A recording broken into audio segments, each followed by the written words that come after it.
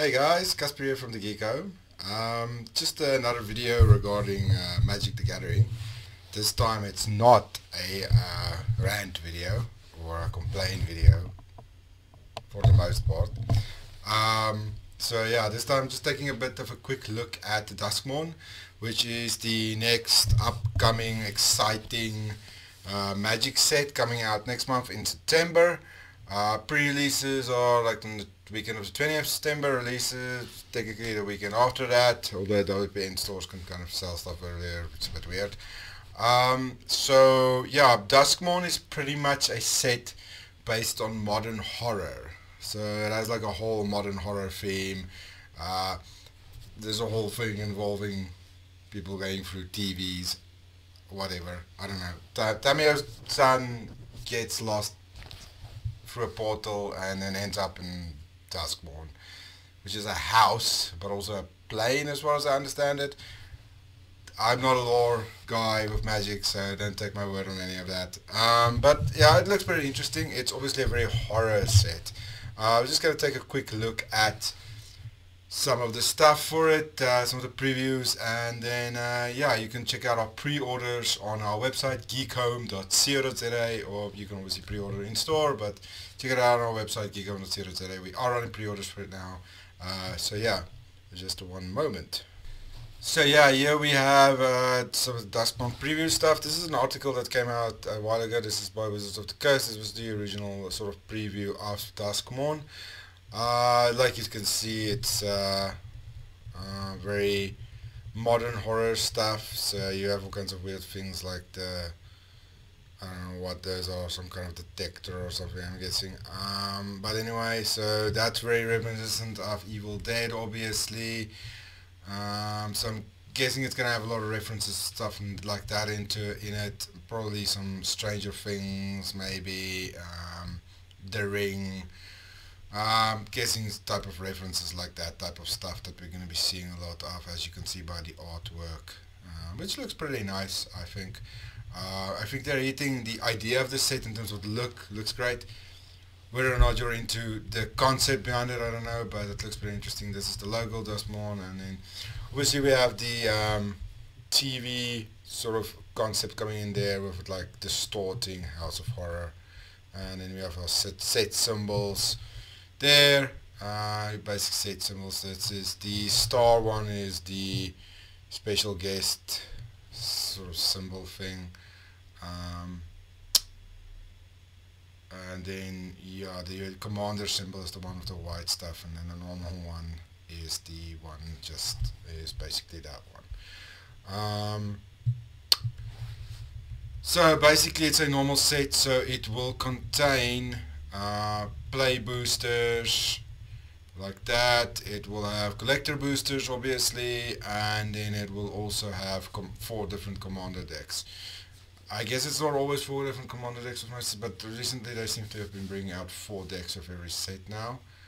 I'm not sure if that's like an official change or it might be different at some point again, but anyway, there's 4 decks for it. So we have a blue, white and black Miracle Worker, we have a black and green Death Toll, we have green blue Jump Scare, and then we have black red Endless Punishment. So far I think Endless Punishment seems to be the one that most people are going for, but I think we're still waiting for a lot of spoilers. The first spoilers, well, the proper spoiler season for this starts on 1 September. There's obviously already been some cards spoiled. This is obviously the bundle with the theoretically oversized dice. Then you have another bundle, which is the Nightmare bundle, which is a special edition bundle, kind of like a gift bundle with its own type of dice. And then you obviously have the pre-release kit, which is the kit we use in the pre-release, and it's obviously quite good value usually because you get the 2 extra boosters with that. So in terms of the cards, there's not that many yet. I know there's a bit more than this that will be on this list, but there's a couple of things they shown, like Twitching Doll, which is the buy box promo, which means if you buy a booster box, play boosters, you get one of those, or collector boosters. The lands look pretty nice, pretty interesting. It's like the inside of a house, obviously, so it's a bit weird, you know, having an island inside a house, but whatever. So land art looks pretty interesting. Full arts now. I think we're getting like full arts of every set. No, so lands are just full arts now. Anyway, and then we have like some double-faced cards, or double exposure and texture double exposure cards. That's only not double-faced. That's specific other type of thing. So I guess the idea with this is like it's a camera thing. You know, that whole thing where if you take a photo you can see a ghost, that whole thing, obviously. So it looks pretty nice. I'm not going to go into the exact mechanics of everything right now. You can read these cards and figure out the mechanics for yourself. I'm sure you're more capable of doing that watching this video. I presume you are the pinnacle of best Magic players. There's paranormal frames they're doing. This looks pretty interesting. It's a bit weird. Mirror monsters. So this is another camera thing, I think. And then we have Japan Showcase, which I'm guessing you can only get in collector boosters, probably. Not sure how that's gonna work.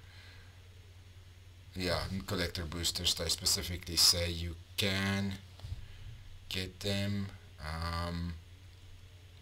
But that's probably going to be quite hard. And then we have obviously some special guests. It's going to be vendors. I think they only show one, which is collected company here. And then there's specific mechanics like Delirium, which they're bringing in, which is obviously it's a horror set, so you'll be expecting stuff like that. Impending. And then there'll probably be some others also. Room cards, which is like specific rooms in the house, I presume, with specific things that happen there. Or specific mechanics. Arch Enemy returns. That's another thing. Arch Enemy is coming sort of back to this. Yeah, I'm not exactly sure how that's gonna work, but yeah, Arch Enemy is going to be a thing with this. So yeah. Anyway, it looks pretty interesting. Let's watch the trailer then quickly.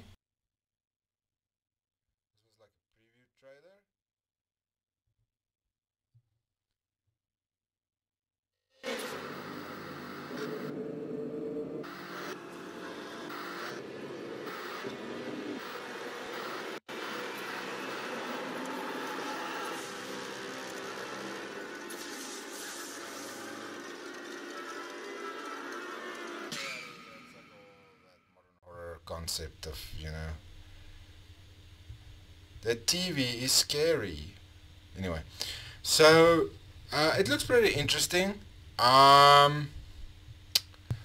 obviously didn't look in too much into a lot of the cards now, but it looks pretty interesting. So in terms of reception, I think people should be into it. I don't know if they're going to be into it as much as they are with Bloomburrow as such. The thing with Bloomburrow is, even though it's not like a power set, the theme is very magic. A lot of people, I think, were looking for that. This goes a bit more to the other side again, with different types of things like we had already with Karloff and with the whole Pluto thing, and then with Outlaws, with the cowboys and stuff. Obviously with Bloomburrow we also had that with the furries. It just feels a bit more magic with the furland creatures. It feels a bit more magic, so this is a bit weirder again, but I like the style of this. The art looks really good. At the end of the day, I think this set like this is going to come down to the cards and how fun it's to play the cards, and how once again I want to bring up fun. As I always say, it needs to be fun. And then also power level of cards and things like that, if it's a bit more of a power set. Bloomburrow isn't really a power set, that's the thing. It's a bit of a mid set, I guess, when it comes to the actual cards. But this looks pretty on point in terms of its art and stuff, and I like the look. It's a bit of a different thing once again. I think what we should expect from Magic, for the most part, is things will be different than they used to be. They are trying that with the themes and seeing how people like different things. And one set will be really, something you might like. The next set will probably not be. And then they'll do a more traditional thing probably also in between that. Like Foundations, that's on the way. That's obviously, I don't know if that's going to have any theme specifically to it or story thing really attached to it, but it is going to be more like traditional Magic type set, because that's the entire idea behind the mechanics and stuff going to be in that set.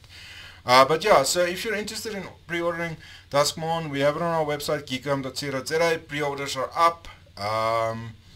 I would suggest pre-ordering as soon as possible so you don't miss out on something that you might want. Unfortunately, there are always stock limitations on certain things. And then we will be having pre-releases on the weekend of the 20th of September at our store in Morata Park, Pretoria, Geek Home.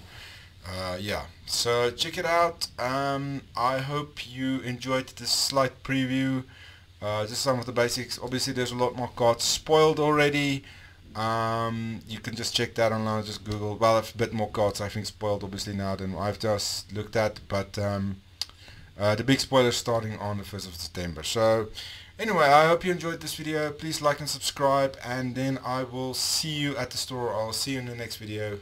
Cheers.